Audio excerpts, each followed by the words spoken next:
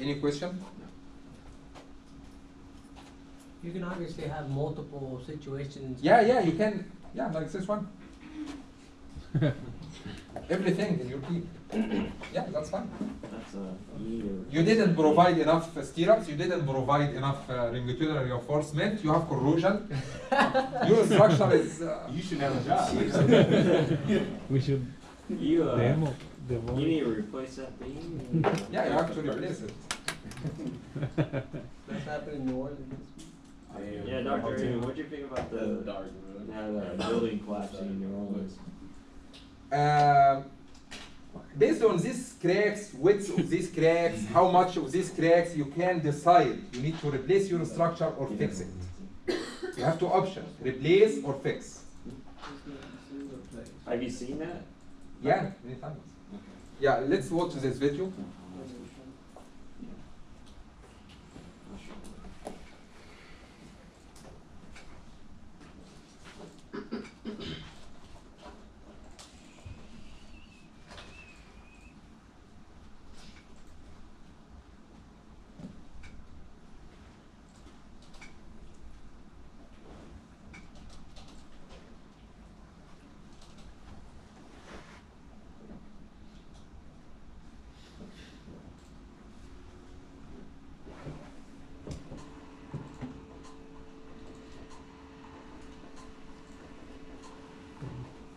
We have a reinforced concrete beam between this support and another support, and we have two concentrated load. Where? We have one here and one here. So if you can expect flexural or bending cracks at mid-span vertical crack. If your beam start to fail, we can expect your cracks near mid-span vertical cracks like this due to insufficient longitudinal reinforcement. Vertical crack.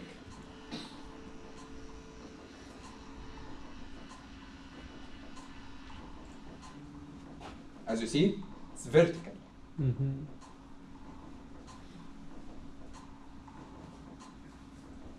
Nothing near support.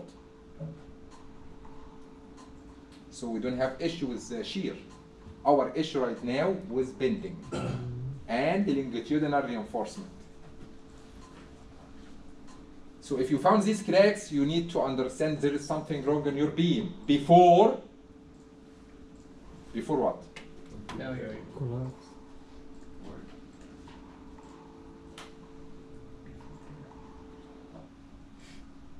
Fail. Before this one. You got it? So cracks will give you indication, hey, there is something wrong in your beam, pay attention. Is that lab over here? Is it lab? Yes, it's black. One more Ends up Test. over here by that other university. So the first one, we have vertical cracks near mid-span. So we have a beam also, simply supported with two concentrated load, but this time we don't have issue with longitudinal, we have issue with shear. See what will happen.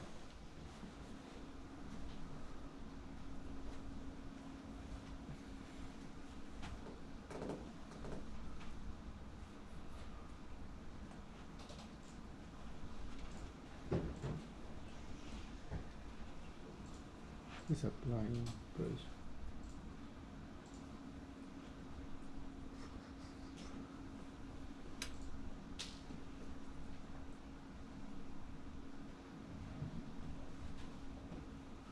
Can you watch this crack? Yeah. Can you watch this one?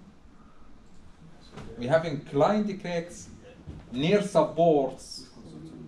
Inclined cracks near supports. Nothing, maybe you have in between also. Maybe you have in between, but the main issue is your shear. Inclined crack near supports. This called we don't have shear reinforcement, enough shear reinforcement. You got it? At the same time, we have vertical here also. That's fine. Bend. Both of them, maybe.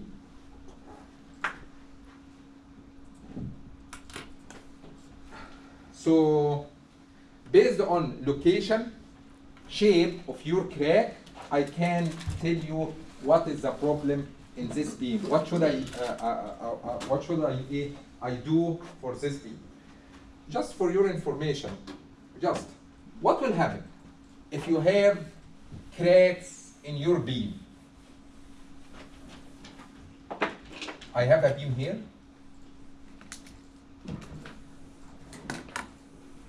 And this beam supported, and we have cracks near midspan, vertical cracks.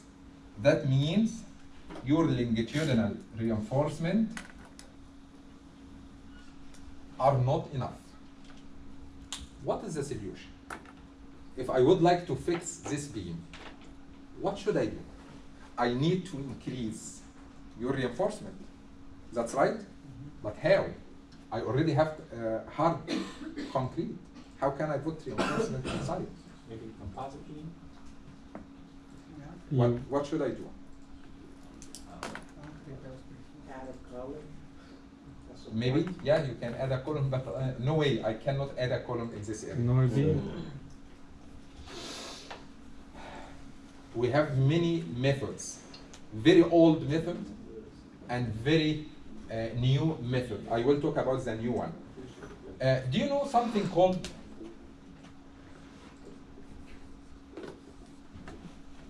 fiber reinforced polymers? Or there is a type called carbon fiber reinforced polymers. Something looks like my clothes Okay. with black color. Something like this. If you put some epoxy on the concrete surface, epoxy, bond material, Adhesive. then put your sheets or layers of carbon fiber on this epoxy, then wait for 7 days. Once you are done, your FRP or your carbon fiber or your polymers with the epoxy will make a layer maybe stronger than your steel reinforcement. So I added more reinforcement, but this time I can call it external reinforcement. This one method. But we have some disadvantage. This one is sensitive to fire. If you have high rise, increase in temperature, you have increase in temperature, maybe from sun or whatever, or fire, no way. For heated water, no way. Cannot support any heat for this epoxy. Also, we have another issue, but this one for a bridge, maybe you can add external post tension. I mean, we have many different ways to fix your structure. The other option, remove your beam and build a new beam. Sometimes to fix your structure, Can't add the external post tension. I'm sorry? Did you say can or? You can't? can. Okay, You can add external post tension, you can add external FRB, you can make shirt for your, this very old fashion. Hey, I will remove this cover and I will add new concrete around this one with new formwork, increase your concrete dimension by adding new reinforcement, then pour your new concrete. Very old fashion, this one. I'm talking about the very old methods. Yeah, sometimes the cost to fix your beam is much more than to remove your beam and build a new one. Sometimes. So it depends what is the situation in your structure. Anyway, one more thing I would like to talk about. We have something called development length. And we have something called splice length. Yeah, lab splice length. What is the difference between lab splice and development length? What do you think? Do you have your roller? Can you describe this one again? Yeah. For us? Can you catch this roller from this point? Catch. Yeah. Catch it. Oh, you stop. Go ahead. Why? You cannot. Okay. Catch it more like this. More lens. I cannot. That's right. So most of the time, your steel reinforcement, you have a tension force on it based on your design. Do you remember? When you designed your reinforced concrete beam, I told you, hey, we have a compressive stress block on this bar. You can get equivalent force C. We have tensile stress, so we can get tensile force T. That means your reinforcement is under tension. To ensure this force in your reinforcement to be transferred to concrete in a sufficient way, you have to provide something called development lens. Here is your bottom reinforcement. We have a tensile force in it, but this beam, this reinforcement does not have development lens embedded your concrete. So if you pull this reinforcement, we don't have enough lens here. So this one is wrong. The best scenario, your bottom reinforcement must have developments like this embedded in your column. If you would like to pull this reinforcement by T, I think this development lens will make more support for your reinforcement. That's right? So development lens means we need enough lens of your bar embedded your concrete to support the tensile force in these bars. You got it? How much this lens? It's more complicated. We don't like to go through all of this stuff. Just for your information, we have something called development lens. Your steel reinforcement must have enough lens embedded in your concrete. If you would like to get what is the development lens for each bar, you need to figure out how can I use this equation. We have many different factors. Maybe the first factor, UT, most of the time can be taken as 1.3 if you have enough depth of concrete 12 inch. The second one based on what is the type of steel reinforcement. If you have coating, which is called coating factor, if you have epoxy coated bars or without coating. So based on what is the shape of your reinforcement, I can figure out what is the value of this factor. Also reinforcement size factor. What is the diameter of your bars? If you are talking about number 6 bars or smaller, your factor will be 0.8. If you are talking about any other bars, 1. Lambda in your equation, based on what is the type of concrete, we have a concrete called lightweight concrete. Lightweight concrete means,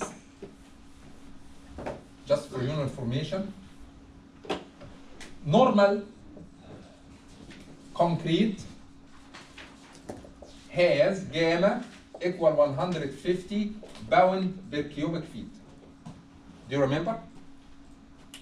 For each cubic feet, 1 feet times 1 feet times 1 feet, this cubic feet will weight 150 pounds. This is for normal concrete. We have sand, we have aggregate, we have cement, we have water. Everything is normal. So we can produce normal concrete. We have another type of concrete called lightweight. Lightweight concrete. Maybe your gamma, something around 100 pound per cubic feet. Wow. So this one can give you Fc prime equal 4,000. This one can give you Fc prime equal 4,000 also. So the same strength, the same design, everything's the same. What is the difference between this one and this one? This one can give you dead load too much, but this one dead load is less, because your gamma equal 100. For each feet by feet by feet, you have only weight 100 pounds. But this one can give you 150 pounds. But for this one, more expensive a little bit, because you will use specific type of aggregate, which called light weight aggregate. Not aggregate, but coarse gravel or coarse aggregate. Anyway, it's not gravel or not stones. Something else can give you the same strength but less weight.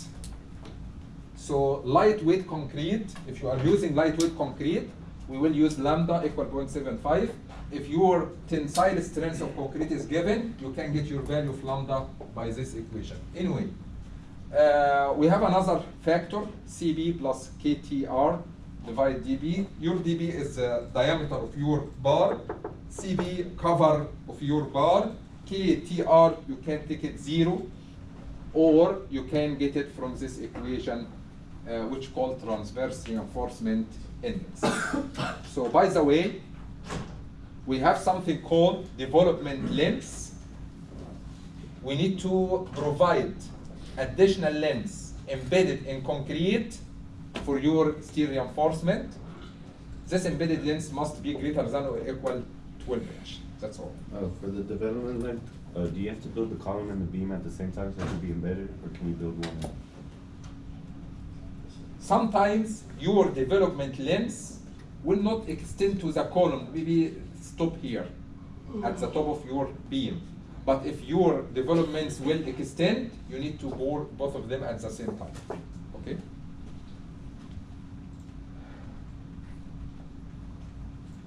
The second one, which called lap splice length. Do you think what is the difference between lap splice and the development length? The same idea that I covered in this morning.